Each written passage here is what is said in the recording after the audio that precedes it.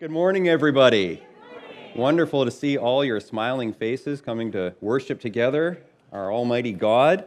I'm Pastor Shaun, the lead pastor here. My wife is Amy. She's the better half of the pastoral team, our minister of pastoral care. And it's a pleasure and a privilege to welcome you to worship this morning. We do have some announcements.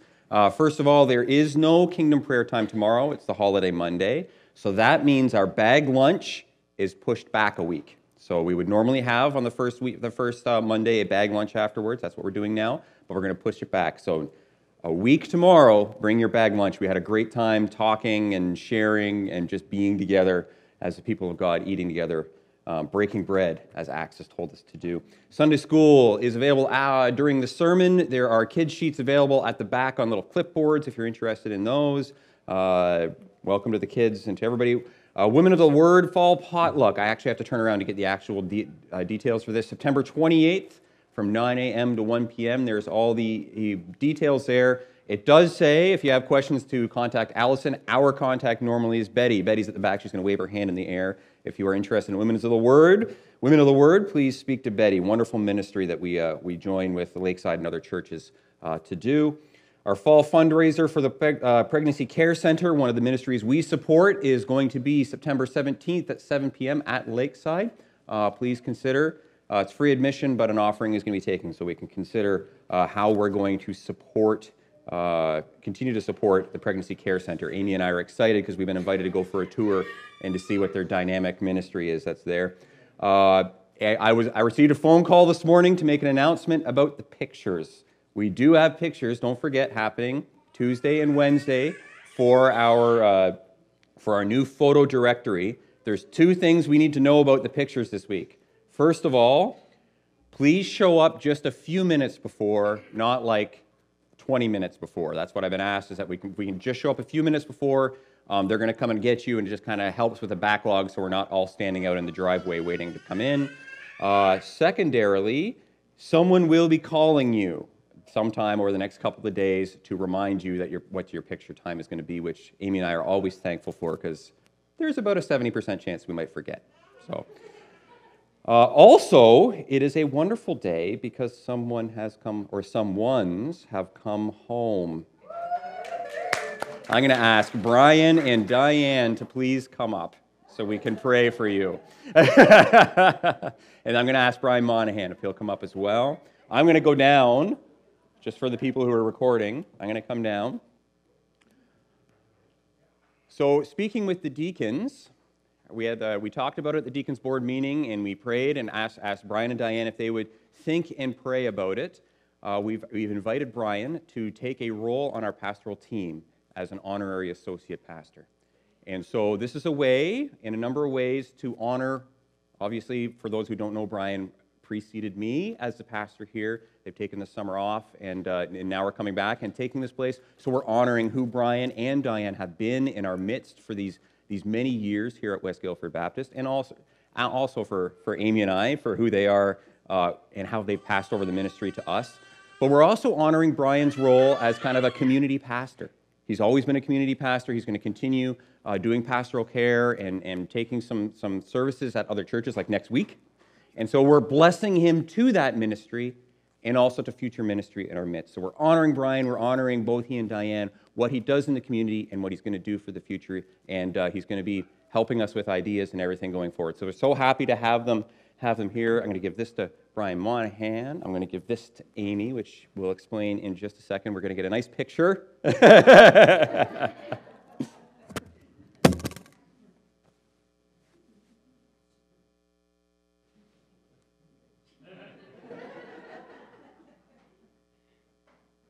Clap. And then sorry, my microphone came off. We're going to pray for you. And then Amy's going to give you something here. Okay, so loving God, I give you thanks for this wonderful man of God. I give you thanks for who he's been in our midst. And we give you thanks, Lord God, for this wonderful woman of God. And together, who they have been in our midst, the ministry they've had, and on behalf of the Deacons Board, on behalf of the community, and the power of the Holy Spirit, we commission you both in ministry here at West Guilford Baptist Church. We just ask the Lord God to come upon you, and to infuse your ministry with his grace, that he would glorify himself to his glory and to your good. And if God's people said, amen. And Amy is going to pray for Diane, and she also has, they put together a book from your retirement party. And so this is for you both. It's all the pictures. Tammy took a picture, Betty took a picture, and Leanne, actually, some of her pictures as well have made it into there. Wow. So I think they did a wonderful job. So on behalf of the church, we're so glad to give that to you. And then I'm going to give this to Amy, and she's going to pray, as only Amy can. Lord God, thank you for Diane.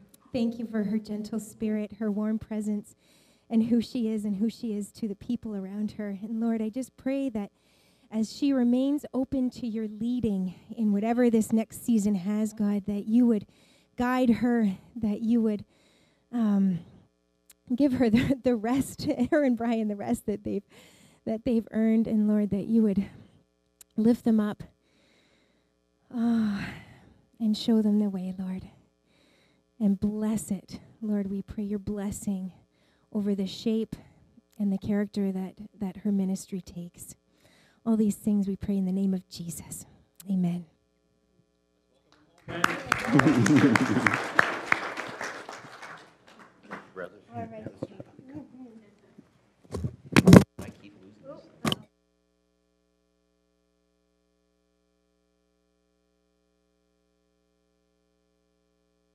Phone, Betty. Do apologize for that. I'm going to invite the worship team to come forward. And as they do, we just want to take a few moments to invite the Holy Spirit into our midst to bring us to a heart of worship before him. Come, Holy Spirit, our souls inspire, Lord God. Fill your people, Lord God. Bring revival in our hearts, Lord God, and revival in our church. And infuse our worship with the power of your Holy Spirit. God's word says, trust in the Lord with all your heart and lean not on your own understanding. In all your ways acknowledge him, and he will make straight your paths. Amy's going to have some pastoral prayers for us, and then we'll have worship. Oh, Lord God, it is so good to be together and to come to you. And Lord, we just praise you. We praise you for the return of Brian and Diane, and just that we can be together, Lord. God, there are things that we come with from our weeks, and we offer those things to you. The things we want to praise you for, the things we lament, the things we grieve about, the things we're nervous about, our worries, our cares. Lord, all of the things we lay at your feet. We lay them there because we trust you, Lord, and we love you, and we've seen your faithfulness.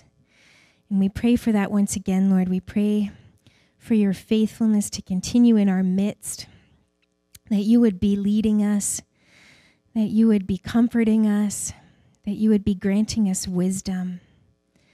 Lord, we thank you for your mercy. And we thank you for your presence here with us. It is most welcome, Lord, your presence in our midst. God, we celebrate you this morning with our voices as we praise you. And we ask that it would be an incense to you, Lord Jesus. In your name we pray. Amen. Let's stand together and sing.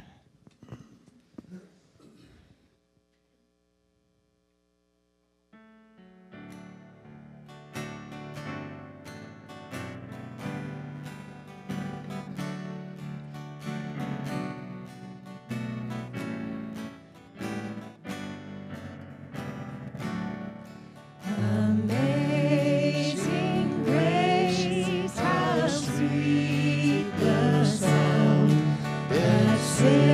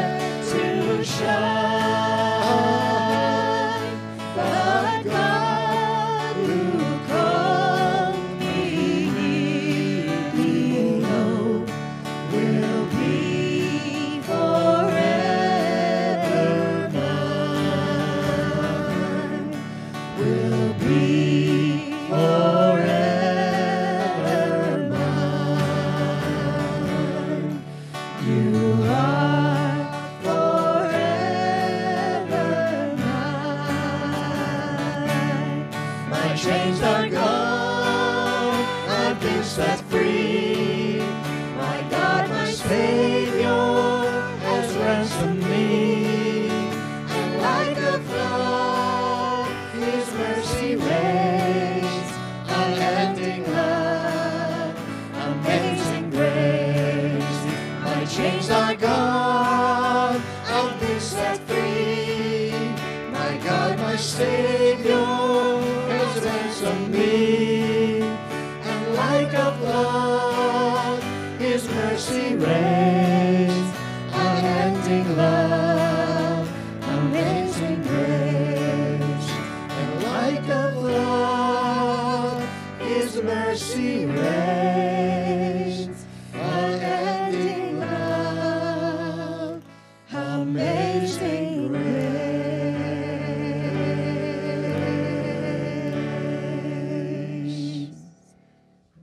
Amen, amen. I give you my heart.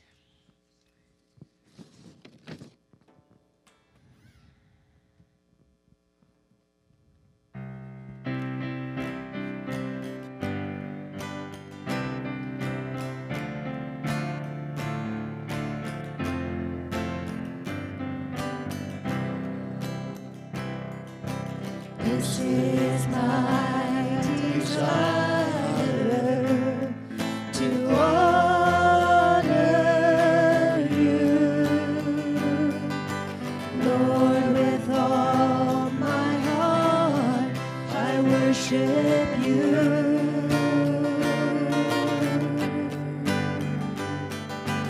All I have within me, I give you praise. All that I adore is in you.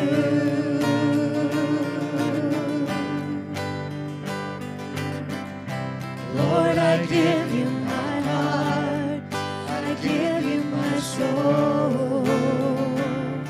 I live for you alone.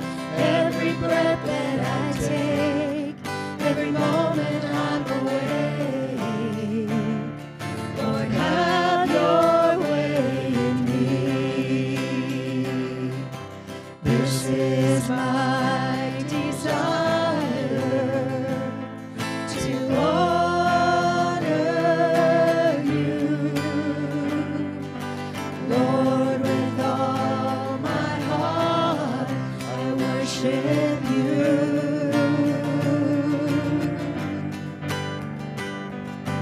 All I have within me, I give you praise. All that I adore is in you.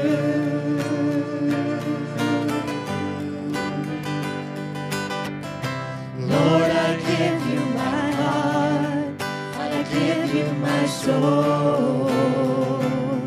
I live for you alone. Every breath that I take, every moment I'm awake. Lord, have your way in me. Lord, I give you my heart, I give you my soul. I live for you alone. Every breath that I take, every moment I'm awake. Lord, have your way in me. Every breath that I take, every moment I'm awake. Lord, have your way in me.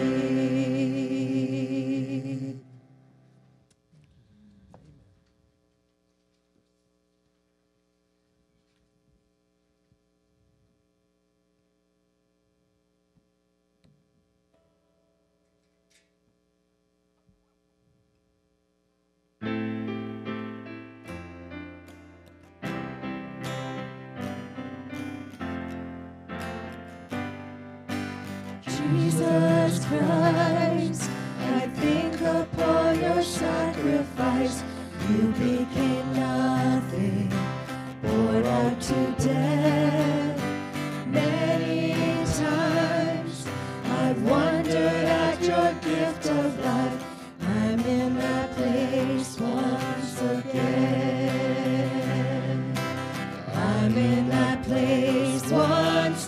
again.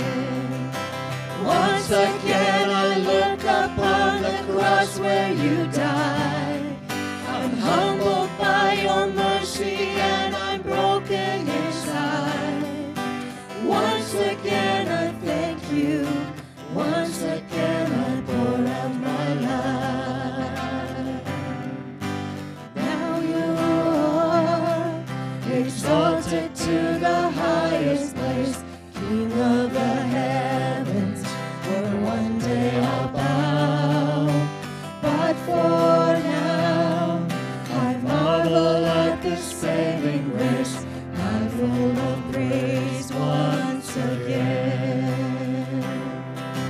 I'm full of praise once again.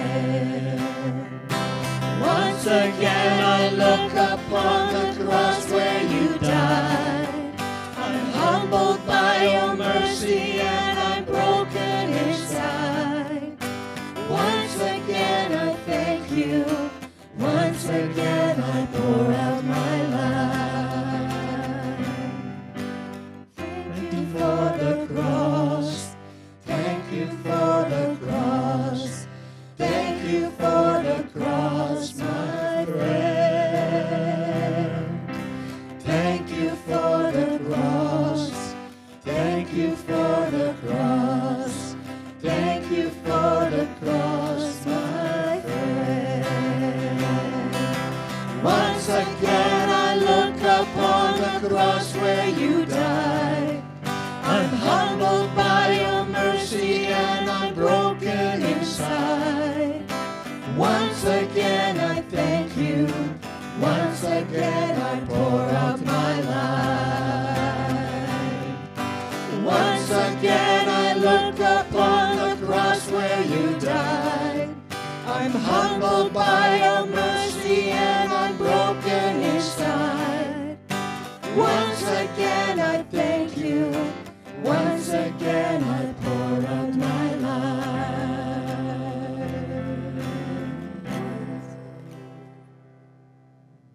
Amen. Have a seat, everyone.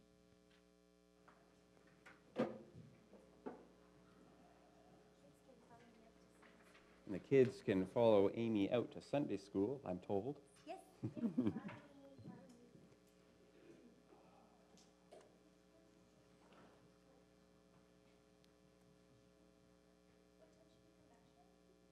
25 minutes. Maybe 30. We'll see how long I go. Let's pray together. Loving God, we pray for our young people as they go down for Sunday school. We thank you, Lord God, for a multi-generational church. I've lost track of the number of people, Lord, who've come and said, it was wonderful to hear a baby in worship this morning, Pastor. It's praises to you, Lord God, from all generations. That's how we feel. So we pray you bless the children, bless the words that Amy and Clark have for them this morning as you open your word for us as well. In Jesus' precious name we pray. Amen. So our sermon series is Acts. We're learning from the early church witness.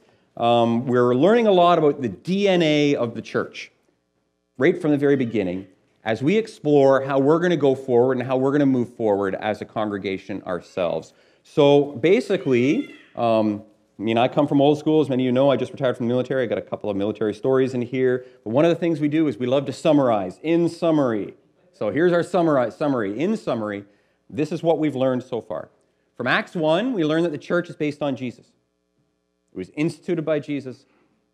It was sent down the mountain into Jerusalem by Jesus. Second of all, we learned that the church is open to the Holy Spirit, whatever that may be, and it could be anything. It could be tongues of fire that send you out into the streets. It can be crazy, but we are open to it if that's what the Holy Spirit has for us. Whatever the Holy Spirit has, the church is open to the Holy Spirit. The church is committed to life together, to worship, to the prayers, to the teaching of the apostles, and to the breaking of bread. We're committed to life together, Acts 2, 42 to 47. If you're following along, we are bold in witness. We learned that from around Acts 3 to 4, which we're going to see again this morning. And then the church also, we learned last week, has a generous heart. This week, we're going to learn that the church trusts in God's faithfulness. We trust that God is faithful. Because it's about him, it's not about us. So whatever he calls us to, he will be faithful in it. And as we go through our passage, we're going to be looking at Acts 5, verses 12 and following. And as we go through it, it's going to feel a little bit like Groundhog Day. Does anybody remember that movie? He kept waking up and it was the same day over and over again. Who knows how many centuries this poor guy was doing that. It's going to feel a little bit like Groundhog Day because it's a very similar story to what we've already seen. And it's going to look very similar. However, it's really in the details that the difference is going to be. So the title is, oh no, here we go again. Right, here we go again. It just kind of seems like it's the same thing happening over, but the difference is going to be in some key details. And the big idea for this sermon is God is large, he's in charge, and he's faithful to his people. It's a big word. The big theological word like marmalade that we use for this is sovereignty. God is sovereign, and we trust and we live in God's sovereignty. He's large, he's in charge, and he's what? Faithful. He's faithful to his people. I'm going to have a test during the sermon, and you're going to pass it now when you say that God is faithful. So I'm going to pray a little bit more, and then we're going to open the passage here. Again, I'm reading from the ESV, Acts 5, starting at the 12th verse. Loving God, I pray that only the truth would be spoken, only the truth would be heard, and you would change us, Lord God, by your word. Amen. Now many signs and wonders were regularly done among the people at the hands of the apostles, and they were all together in Solomon's portico. None of the rest dared to join them, but the people held them in high esteem. And more than ever, believers were added to the Lord, multitudes of both men and women, so that they even carried out the sick into the streets and laid them on cots and mats, that as Peter came by, at least his shadow might fall on some of them. The people also gathered from the towns around Jerusalem, bringing the sick and those afflicted with unclean spirits, and they were all healed. But the high priest rose up, and all who were with him, that is, the party of the Sadducees, and filled with jealousy, they arrested the apostles and put them in the public prison. But during the night, an angel of the Lord opened the prison doors and brought them out and said, "Go and stand in the temple and speak to the people all the words of this life." And when they heard this, they entered the temple at daybreak and began to teach. Now when the high priest came and those who were with him, they called together the council, all the senate of the people of Israel, and sent to the prison to have them brought. But when the officers came, they did not find them in the prison, so they returned and reported, "We found the prison securely locked and the guards standing at the doors, but when we opened them, we found no one inside."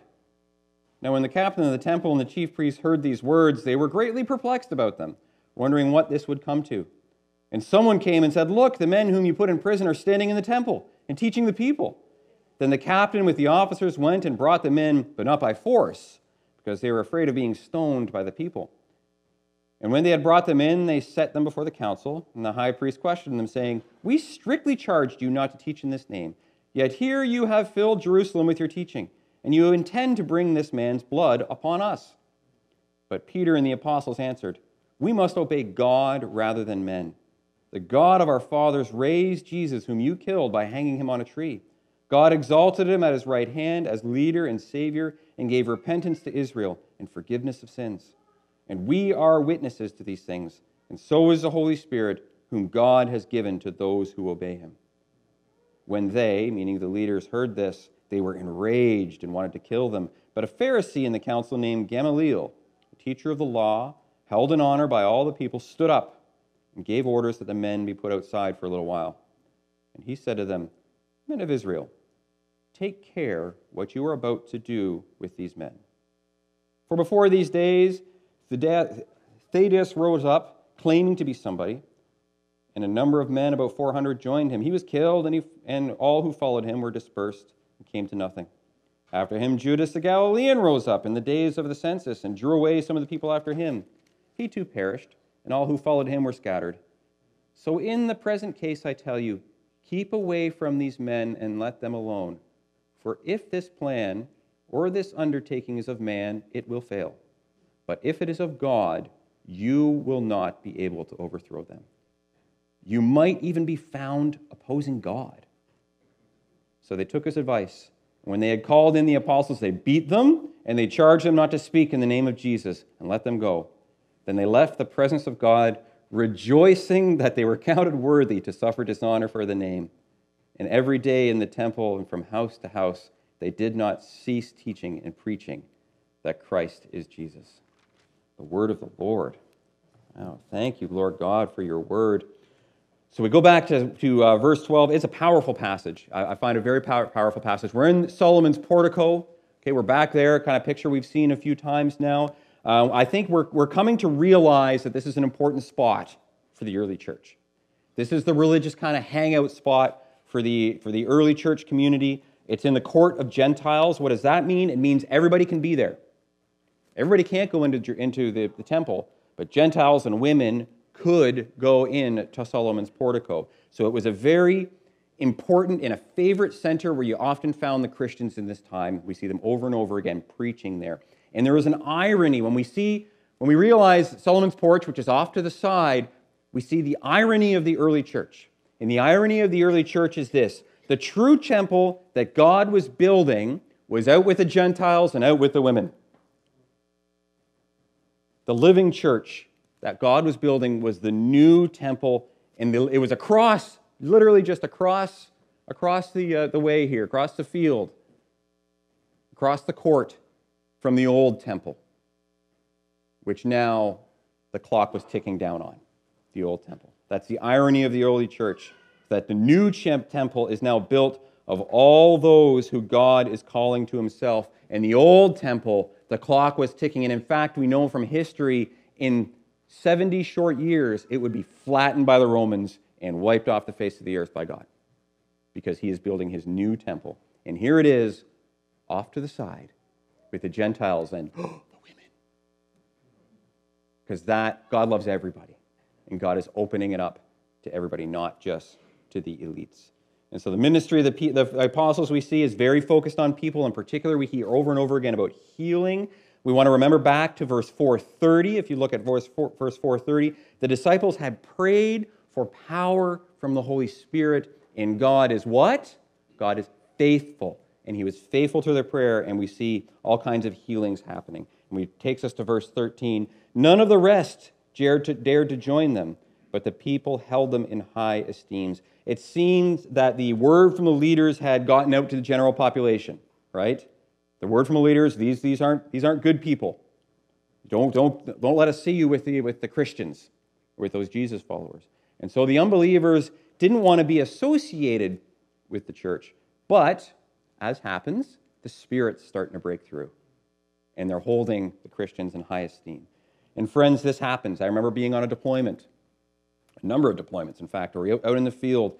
And guys, when I had a chapel service, I get a number of people at chapel service, but there's some people, they wouldn't be caught dead with their friends seeing them come to a chapel service with the chaplain, right? Because peer pressure, I was very hard army, hard charging culture. But it's very interesting, when they had a quiet moment alone with the pastor, with the chaplain, all kinds of questions, all kinds of deep thoughts that these young men and these young women have would come out.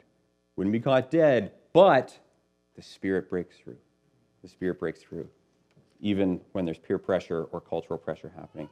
So the unbelievers didn't want to get in hot water, but they're watching, and there's stirrings of the Spirit. We never want to underestimate what the Holy Spirit is doing in people's lives. God is faithful, and he's working there long before we get there. We never want to underestimate. God is faithful. His word doesn't return to him empty when we share it. Isaiah 55:11. So when we share God's word, we have no idea what God's been doing previously in that person's life. And that takes us. And so we see in verse 14, even though the people were intimidated, yet the numbers were being added more than ever. Big sad face for the leaders. It's not working, no matter how much pressure that you're putting on there. That takes us to verse 15. So that they even carried out the sick to the streets and laid them in cots and mats, just as Peter came by, lest his shadow might fall on some of them. The people also gathered from the towns around Jerusalem, bringing the sick and those afflicted with unclean spirits, and they were all healed. Now, in our time of hospitals and walk-in clinics, it's very easy to forget that They didn't have anything like that. They had some rudimentary physicians, but, I mean, if you were sick, if you were really sick, anybody who's been to a developing country knows this, has probably experienced this. When you're really sick in a developing country, it's bad news. Like, there's not a lot of help for you. When you were really sick or something seriously was going on for you in Israel at that time, it was a desperate, desperate situation.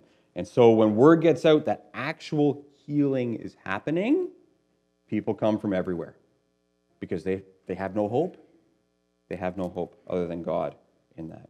And the passage says they're desperately laying their sick out in the streets just so Peter's shadow is going to fall on them. Now, I want you to think for a second about Peter.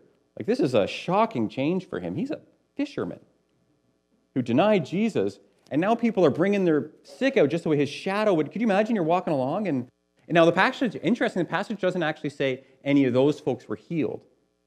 I think what it really is showing is the desperation of people who are just on the outside and just need healing and need the touch of God. And it also just shows this amazing transformation, this wild transformation that's happened for Peter and for the apostles, when all of a sudden people start to show you with esteem. But we do know, maybe when the shadow fell, they didn't get healed. But we do know that when they were prayed for, they did get healed. The passage does say that. The temple and the priests have nothing. The temple and the priests have nothing to compare with the Spirit-filled church. Religion never has anything on the Spirit-filled church, except for one thing. I guess the leaders had one thing for the church. And if we look in verse 17, they had lots of this for the church. They were filled with jealousy. They were losing control of the situation. The leaders, which we learned over the last couple of weeks, these folks, they controlled everything within Jerusalem. The Sadducees controlled everything. They controlled the temple, and the temple was the center of the religious, the social, and the economic life of Jerusalem. They controlled everything. Can you imagine that kind of power over a city of that size and of that magnitude, just that kind of reputation, and then all of a sudden you're starting to lose control of the situation in your own temple. So they're filled with rage, and they're filled with this jealousy, whereas the church is being strengthened by unity, purity, and spiritual authority through the Holy Spirit. And that takes us to verse 17. The high priest rose up, and all who were with him, that is, the party of the Sadducees, and they were filled with jealousy.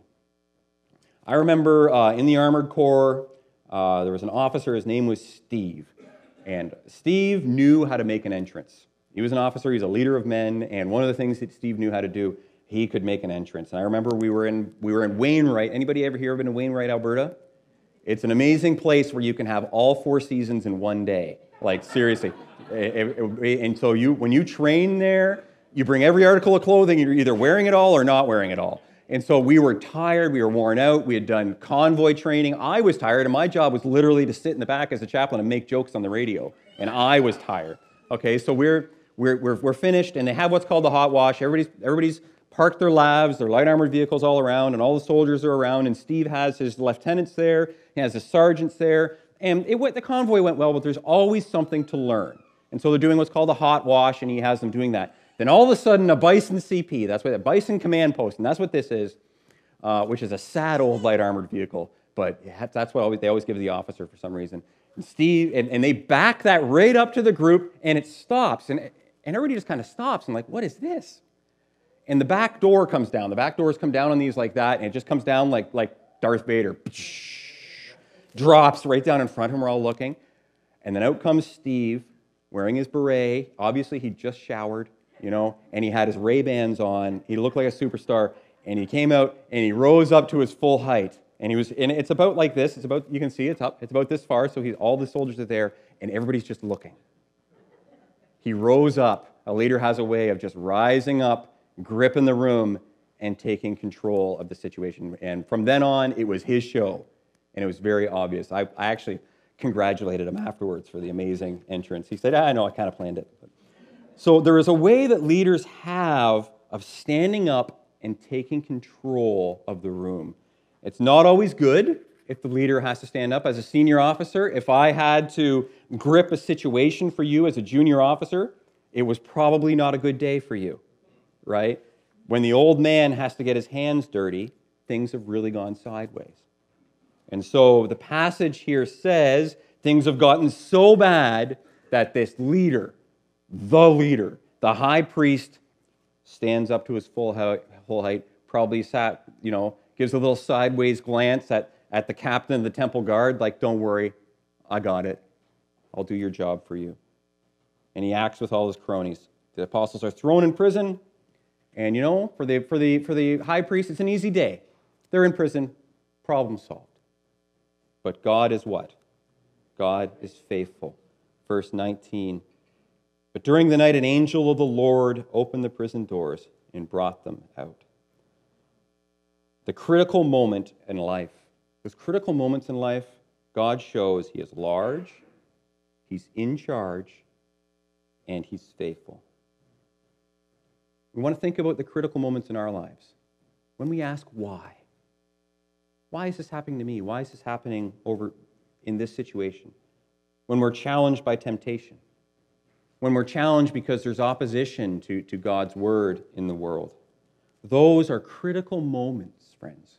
And they're opportunities to trust God and watch Him be faithful in our lives. God wants to turn those critical moments into steps on our path to glory. And that's what He does for the disciples. This is a huge step on their path. He sends an angel because He's faithful. And I love that the angel talks about this life in verse 20. Go and stand in the temple and speak to all the people all the words of this life. Faith in Jesus is not a religious add-on. It's a life. It's not an add-on. When we treat it like an add-on, take us to our next slide, please. When we treat it like an add-on, this is what it looks like. I like to paint. I'm a member of the Lions Club. I like to shop. Maybe I'm a political person. I like politics. Oh, yeah, also, I go to church, and I'm a Christian. All right, it's just one of the things that I do in my life. I would submit to you that that's more like a religious view of life. It's just kind of an add-on. It's one of those things that I do. I just kind of check that box. The Bible and the angel himself here is describing a life of faith. Not just one thing that I do. All of life is where my spirituality is worked out. Life is where we take our place in God's big story. The religion of Jesus is not just an add-on. It's an all-of-life thing. Life is where we take our place in God's big story, and God shows His faithfulness. That takes us to verse 21, and when they heard this, they entered the temple at daybreak and began to teach. I think when an angel shows up and tells you to do something, and it's obviously an angel from God speaking the word, you should probably do that thing. So that's what they do. That's pretty much what you do is they go out and they preach in the temple, and then, the story flashes. Luke's kind of taken us all over the place. The story flashes very quickly to verse 21. The story flashes very quickly to the council. The council is called. Now, when the high priest came and those who were with him, they called together the council, all the senate of the people, and they sent to the prison to have them brought in. Bring them in. And there's crickets. And there's crickets. And if you're the captain of the temple guard and you're standing at the prison going, all right, maybe you tell them. And they come in, and again, we want to remember for these guys in the Senate, this group, they pull the strings, everybody else dances. So when you send for somebody, and it takes longer than it should, and all you're hearing are crickets, they're not used to this. They're not used to this at all. But God is being faithful. That takes us to, and we see just from verses 22 to 24, I think it's really summed up in this. They were greatly perplexed. They wondered where this would lead. They really have to be thinking, if you're kind of in the back bench, you're one of those guys in the back bench, you're probably thinking, this is not going to end well for us. Like, this is not going very well.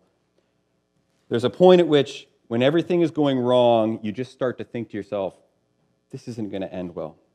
And then finally, someone comes in verse 25 and told them, look, the men whom you put in prison are standing in the temple and they're teaching the people. And they go out and they invite the disciples to come back in. It was not unusual, actually, for the temple guard in certain situations to be afraid of the people. Remember when Jesus overturned all the tables in Luke? It just, they didn't do anything because they were afraid of the people, because the people held Jesus in such high esteem. So it's not unusual for them to be afraid of getting stoned. I wonder if it had happened previously. Who knows? But again, we're seeing a replay. After that, when they invite them to come in, the disciples are nonviolent. They go along with them. Then we see a replay of verses of chapter 3 and 4. We have a healing. We have Solomon's porch. We have a council. We have the high priest. And it's just like a bad dream for the leaders that will not end. And in the details, we see it's just going to keep on getting worse for them. When we're working against God's will in our church or in our lives, there's a tendency for things to go from bad to worse. You can be the leader of the temple in Jerusalem, but if you're working against God's will, things go from bad to worse. In the life of someone who's turned their life over to Jesus, working against God's will could be harboring a secret sin that we think we can get away with. Can't hide anything from God. God wants to bring you out of the dark into the light, raise you to a higher level of living. As a church, going against God's plan, God's will, could be going against the plain guidance of God's revealed word.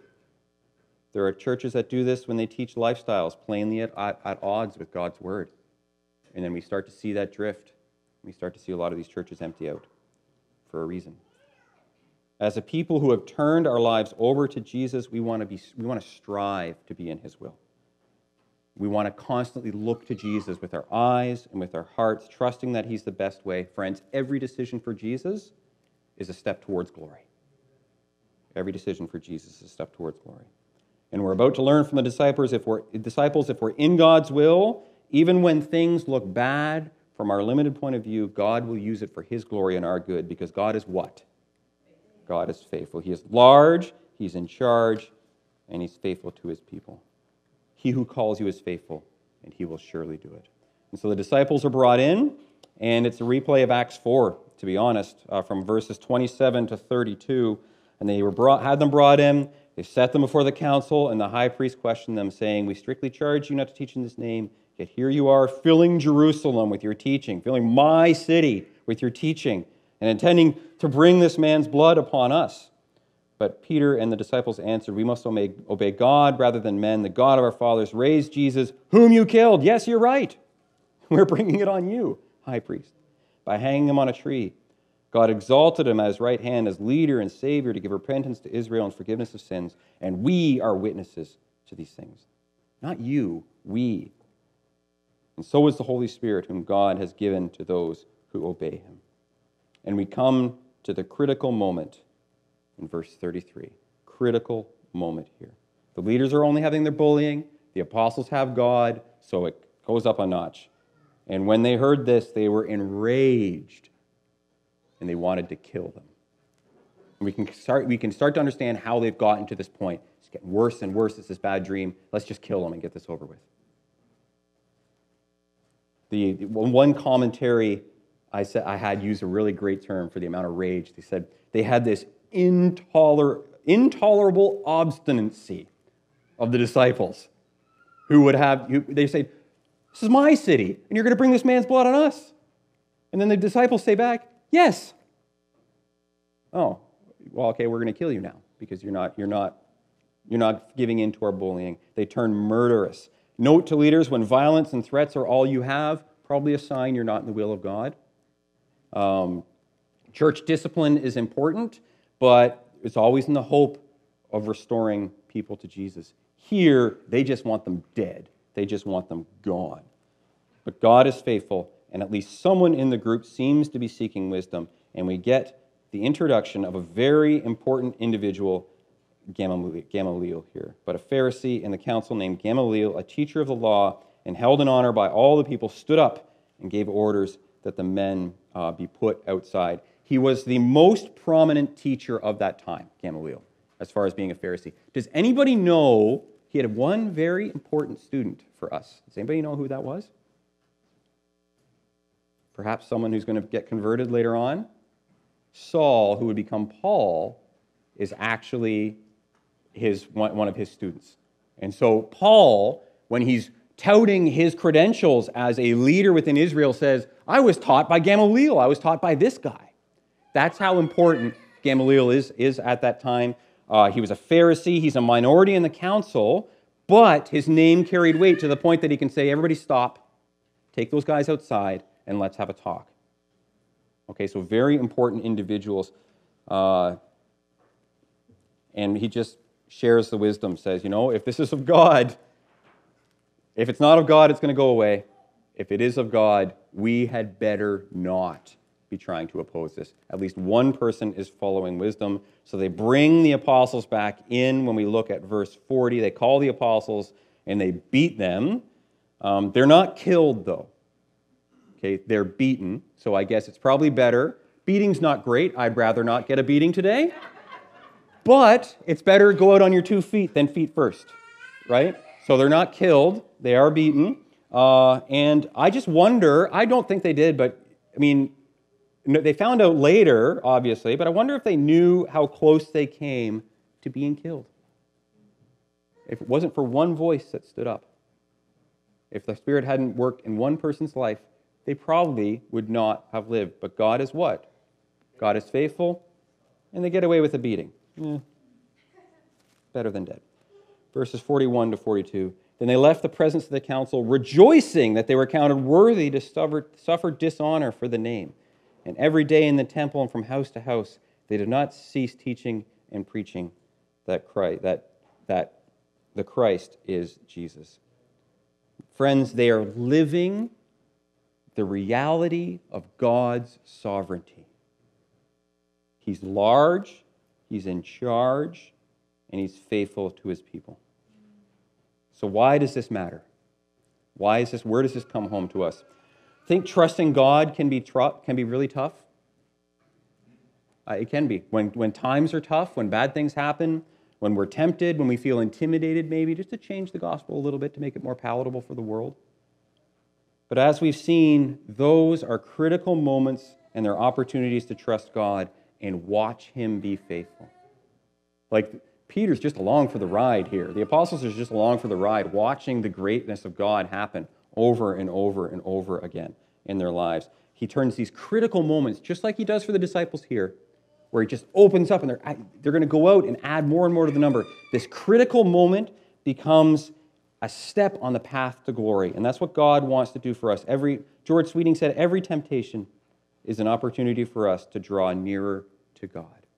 So maybe we should take our temptations and say, instead of, I just don't want to give in to this, say, no, this is an opportunity. It's an opportunity to live the sovereignty of God in my life and to trust God with this moment as a step towards glory. So our response, as we've walked with the disciples, I think we can discern they've entered kind of this spiritual feedback loop. You're not going to find this chart in your Bible, but this is just kind of the brainchild of Shaun, but it always starts with God's faithfulness. God is faithful. God's faithfulness leads to our trust. Trust in God leads to steps of faith, and then God shows He's faithful.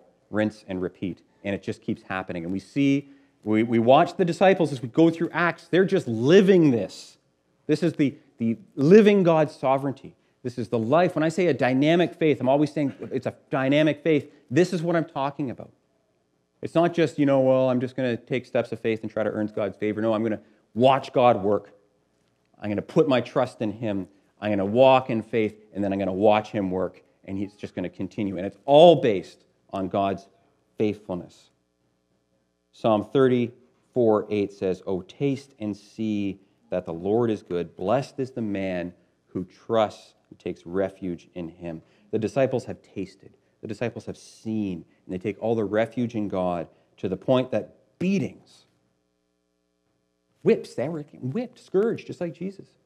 3 on the front, 3 on the back, 3 on the front, 3 on the back. Even that leads them and serves the purpose of their holiness.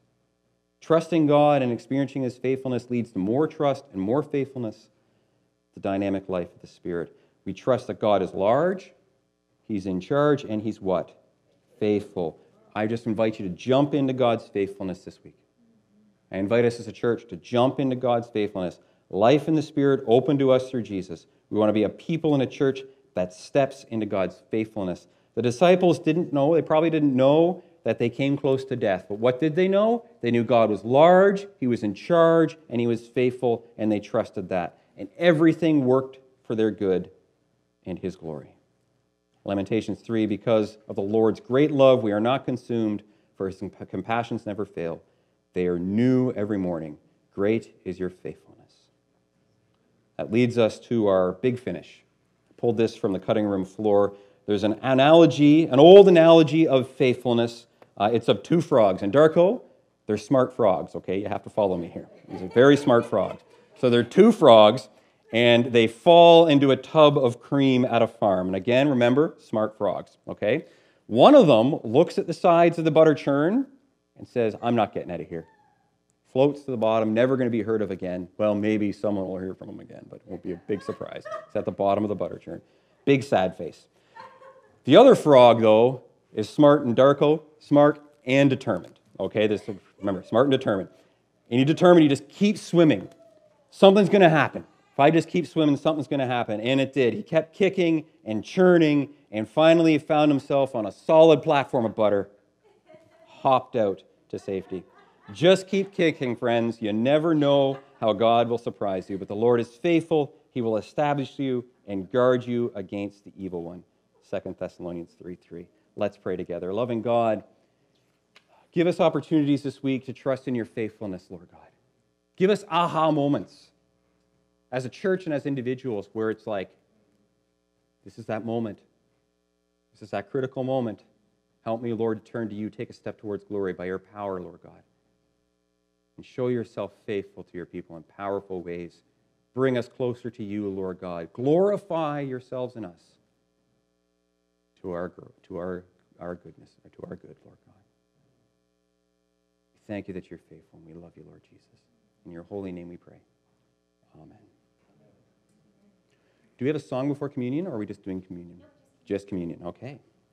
I'm going to invite the deacons to come forward, Gary and Brian.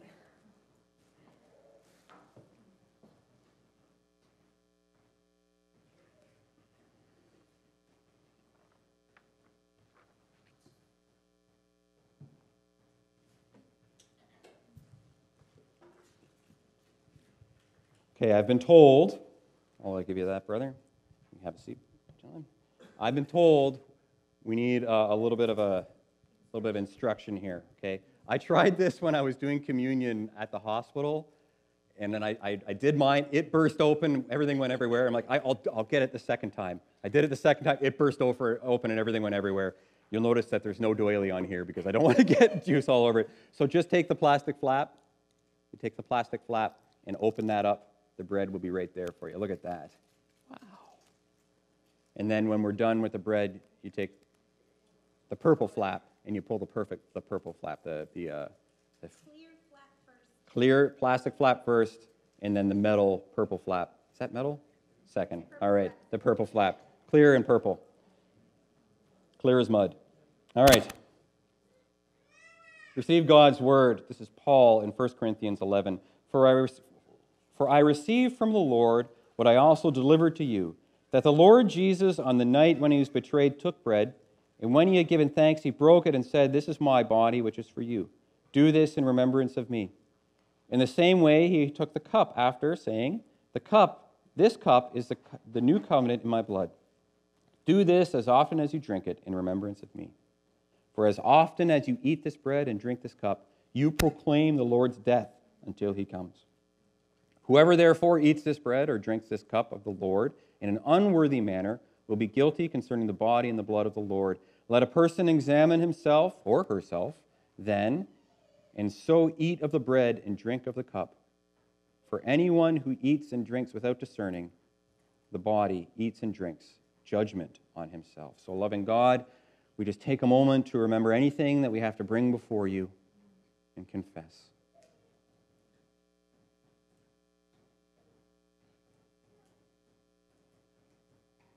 We know you are faithful, Lord God. We trust in your faithfulness and ask that you would take these temptations and these trials that we have and turn them into critical moments where we can trust you.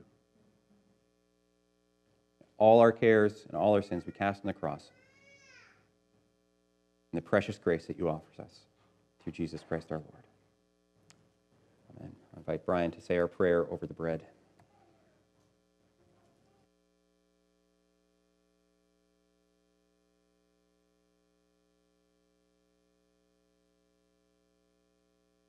To you and your Son, Jesus Christ, who died on that tree for our sins, not for his.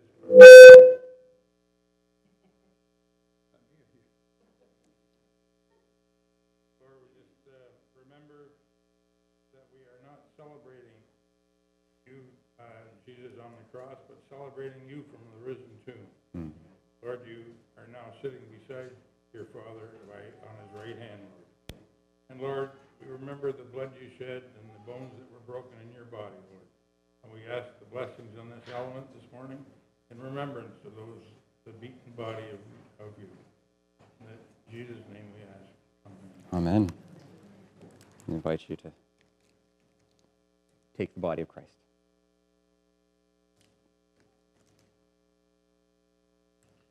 Thanks, brother.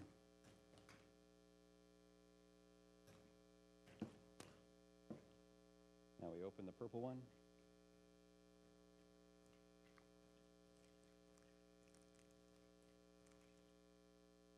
I invite Gary to offer a prayer for us. Heavenly Father, we just thank you for sending your Son. He died on the cross for us, shed his blood, Lord, that our sins might be washed clean as snow. We're just so thankful, Lord. Thank you, Jesus, for dying for us. In Jesus' name.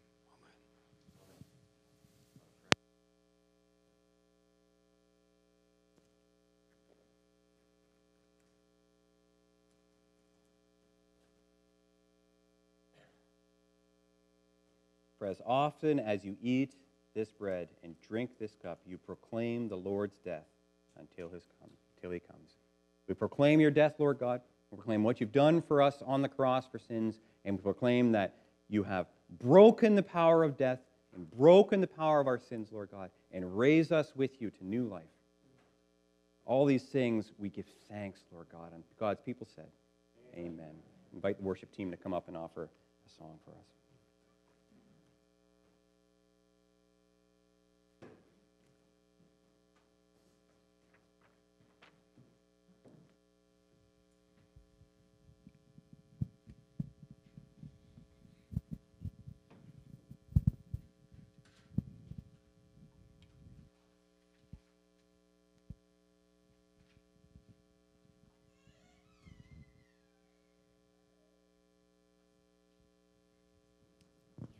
Will you stand with us?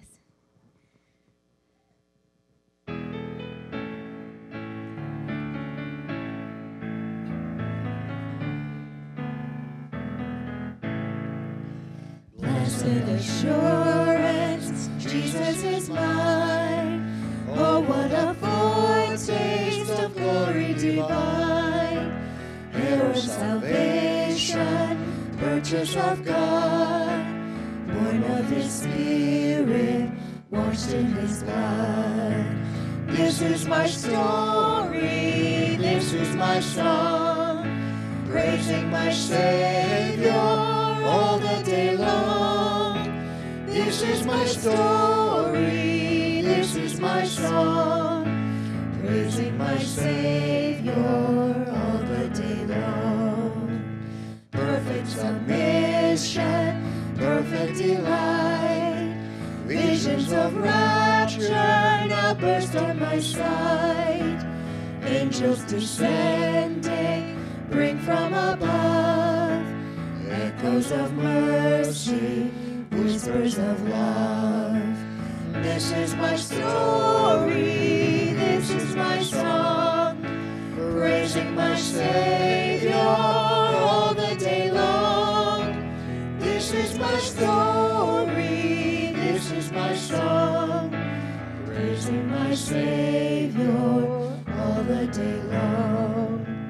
Perfect submission, all is at rest. I I in my Savior am happy and blessed, watching and waiting, looking above, filled with His goodness, lost in His love. This is my story, this is my song, praising my Savior all the day long. This is my story, this is my song, praising my Savior all the day long. This is my story, this is my song, praising my Savior all the day long. This is my story, this is my song, praising my Savior all the day long. Praising my Savior all the day long.